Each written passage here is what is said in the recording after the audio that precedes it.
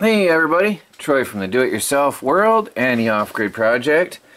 I'm back to the power station here. This is our off-grid tiny house solar power station. We have 12 volts DC, we have 5 volts USB outlets, another 12 volts and some outlets, always using these. Internet modem plugged in permanently.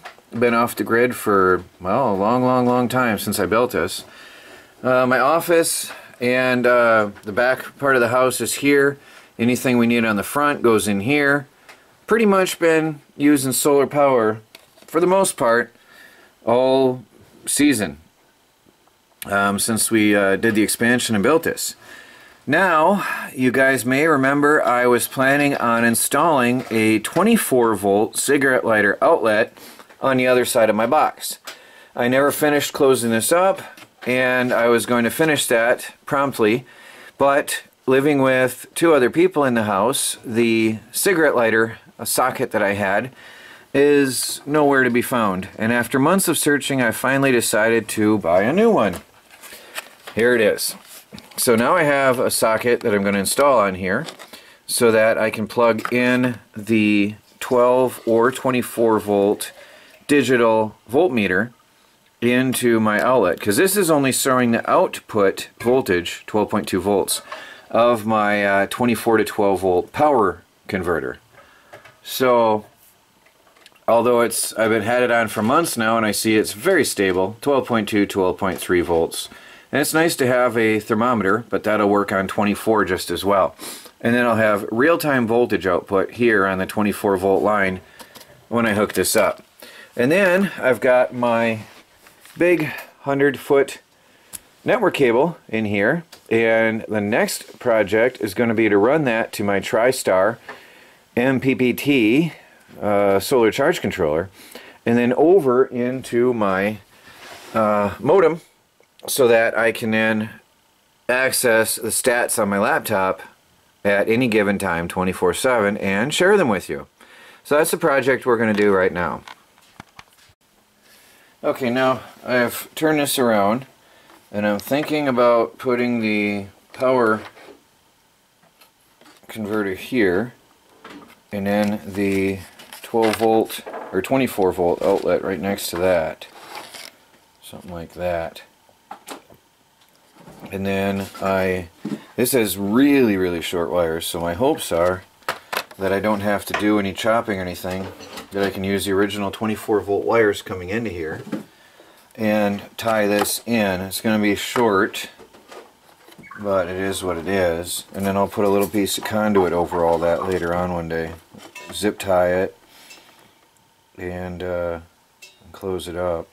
Although that is, when this is turned back into where it belongs, this whole shelf fits tightly against the wall, and the wires are very stiff and prevent you from moving this around at all, so there's no real danger of getting into that at all.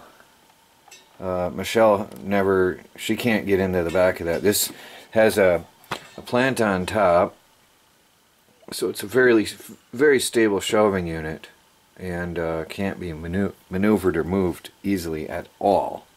It took me 5 minutes to get it turned this way so I can work on it. What I do need to do is go out and get my screws, because I'm going to have to put 2 screws in here, and then this has some screws, so I'll get my power driver as well. We'll open this up and see what it looks like inside. Okay, now we're going to tie in these wires to the 24 volt lines coming into the power converter. So I've got to snip off the original leads. I don't know, yeah, I guess that was designed for a car. They just gave you whatever they thought was best at the time. I don't think I've ever used the original leads on these before. And then strip them, looks like 12 gauge. Strip them long enough to fit. It's rubbery grips on the tool. Like that, long enough to fit in the twist caps. Now once I get everything done and tested well, I might go ahead and solder these later anyway, but I want to get them with the wire screws for today and get them going. There's my wires ready to go. Now getting this connected is quick and easy here. My only problem is the stiffness of all these wires behind here. There's positive and negative. I have to bring these through. 24 volt plus and minus here. So the first thing I want to do is take one of these. There's nothing really connected much there, so I guess it won't matter. What do I got going on? Charging cell phones. Laptop isn't plugged in yet.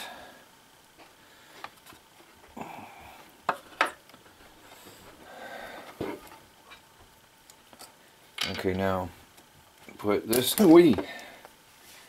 Oh, that's surprising. What is going on? Maybe I'll just unplug all these. Everything. That's scary. That was a lot of snapping power. Must be some serious capacitors in that. Anyway, I didn't think there was that much power, but I guess a cell phone draws some power. Yeah, that's really arcing. That's sort of scary. That's just the unit now. There's nothing else connected. All right, I'm trying to do this. I'm gonna twist this. I'm not getting my hand in here, trying to not block the camera, and it's not working for me. So I'm gonna get right in here and do this. I'll be right back. Okay, I've got one on. I just couldn't get my hands in there without blocking the camera. So there's a lot of power goes through that. I'm surprised. That was really snapping and popping and crackling. So what I'm going to do here first, and what I did on here, I put a piece of tape on. I'm going to put another piece of tape on to stop stress on those wires. Take off any strain on those wires. What I had to do is put a piece of tape on because these wires are unruly and really give me trouble. So put that on there. And that takes strain off that junction. I'm going to do the same thing here, so that I can more easily work on this once I take this cap off. That made it easier by far. Having no more strain. They kept trying to go two different directions on me and it just wasn't happening. Okay. So now I can take this one and pop that up in here along with these, and hopefully without any sparking and snapping and popping. It wasn't pretty. Okay. And get that back on there, and then another piece of tape to hold that all together. Take the strain off the wires, keep everything in place neatly.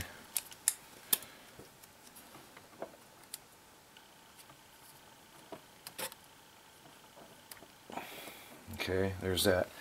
Now I've got to check and see if this has power. There's no light or indicator on that. Oh wow, the cover came off. Alright, whatever. This should show me I have 24 volts. There we go. There's our power indicator. Can you see that? Oh, where are we? Get that camera in there. Can you see that? 30.8 volts. So it's working. We have now a monitor. We can now see the voltage in here at any given time on the battery bank, which is good. Now, I'm going to take that out, and we know it works. And then I'm going to mount this stuff on here on the side of my box, and then I can close my box and put all the wires back away neatly and put this stand back where it goes. So this goes first. Mount it right here.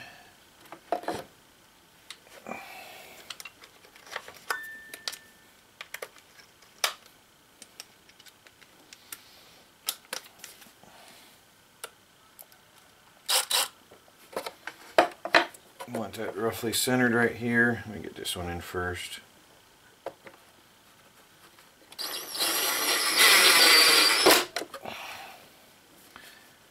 Get the other one in. Make it look nice. somewhat straight.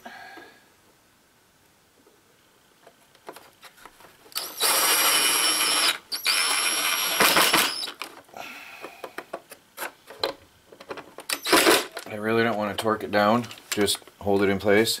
There's no reason to put any strain or stress on that and torque it down hard. No need at all for that. And then this one I want to put right here. Bend these wires right here. Okay, somewhat centered. It looks right like that. That one came with screws. Already is looking better.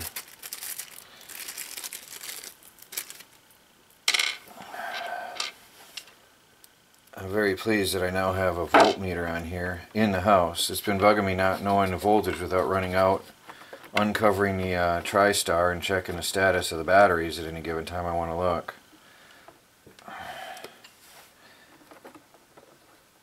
Right about there.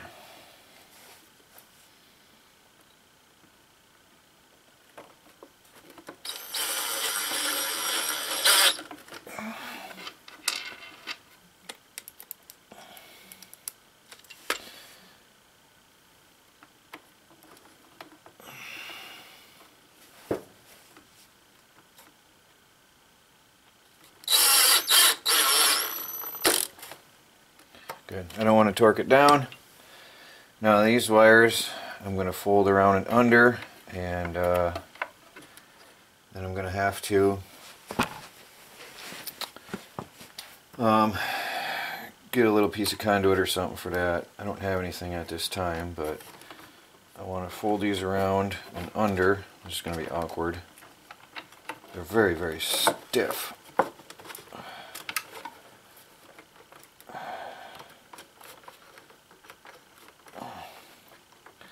Yeah, easier said than done. Like I said, the wire out and behind, wow, that's really got a lot of force on it. The AC wires coming from the inverter are really, really, really, really stiff. So I might just put some kind of a cover on here somehow. Cover all that mess, tie these together, and run them out. Just figure I might have to come up with a little cover for this, build a little wooden U-shaped thing that goes over that. Might be easier, because otherwise right now it's just giving me trouble. It's really fighting me. Well, anyway, now let's turn it around a little bit and pop this in here. This is now working, and I should now have permanent instantaneous battery status right there. And that right there is really, really good to have. And now again, I know somebody's going to say this, it's not precise because you've got loss in the lines. But once I get familiar with the reading on this little meter, and as compared to the reading on the batteries themselves, I'm going to have a much better overview here in the house 24/7 at any given time and see the voltage at a glance. And that was my goal right now. So that's really nice. I'm feeling good about that. That's my new off-grid TV, guys, right there. Well, there it is, guys. Part 1 of my project for the day finished. We got our off-grid solar-powered system in place, back in position where it belongs, fully functional, with a instantaneous readout, 24/7 readout of the status of the batteries at any given time. That is very, very important. My new off-grid TV. Very important. So now I don't ever have to stress about running out, checking things, run back in, back and forth. It's all right there. Well guys, thanks for watching. Please do like, subscribe, and share. And if you want notifications of when I upload videos, hit the bell icon, which most people don't know about. You have to subscribe and click the bell in order to see when I upload videos. follow our daily videos as we strive to become fully self-sufficient and off the grid on a budget. And this is one step in our off-grid independence.